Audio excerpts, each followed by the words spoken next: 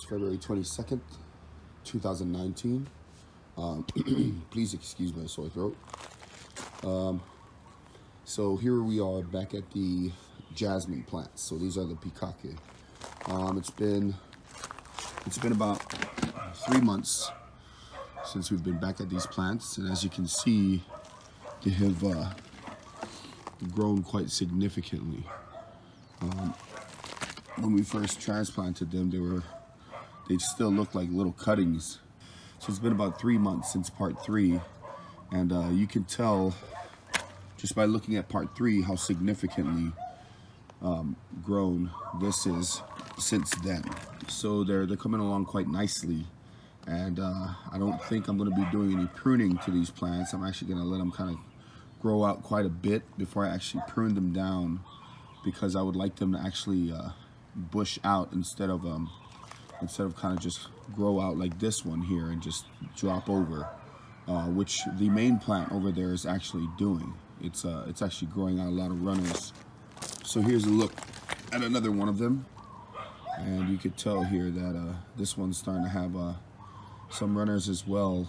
Looks like it's about to start taking off. And I think with the jasmine plant, it actually is kind of viney. So you see these runners here, they just want to grow out and drop down.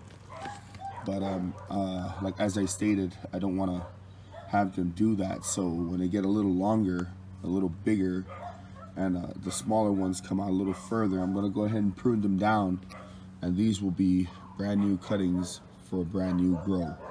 So the propagation of this plant will be pretty easy. And as I stated in the beginning of this video, these cuttings were grown without any rooting hormone. So with any of my grows, I do not use rooting hormone, and it's not because I don't like rooting hormone.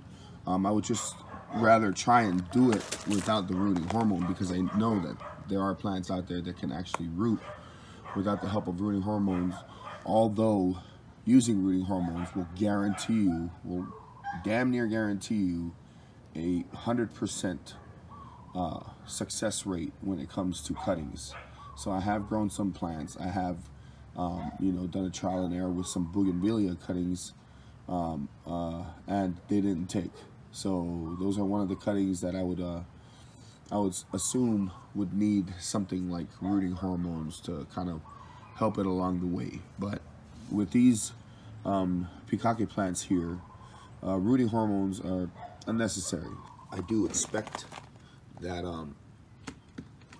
that these plants could be bigger, but it's been raining a whole lot here in the past couple of weeks, so I'm sure that these roots need a little bit of a little bit of drought, because this soil has stayed consistently soaked throughout this amount of time, and with a lot of my plants, they haven't taken too well to constant watering. So I've moved them to the side of the house just so the soil could dry up just a little bit and let those roots breathe.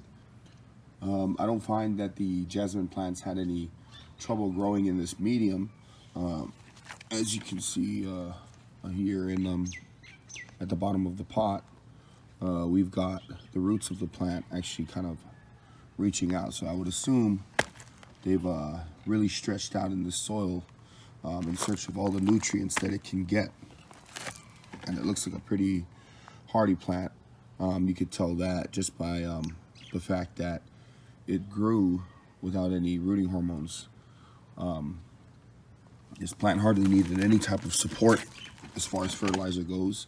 I have not added any extra fertilizer to it other than what's already in the soil.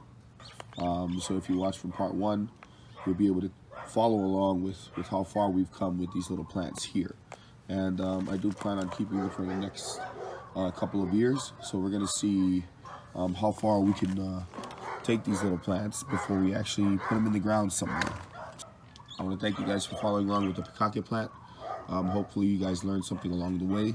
One big lesson for me is that not all plants necessarily need rooting hormones when you're creating cuttings out of them. So a lot of videos up there I see on YouTube have the folks using those rooting hormones, and I like being the one to not use rooting hormones when it comes to cuttings, because there are those of us who either don't like using rooting hormones or just don't have the money to purchase any rooting hormones, yet you want to grow plants, especially plants as beautiful as this Pikake plant because of its fragrant flowers.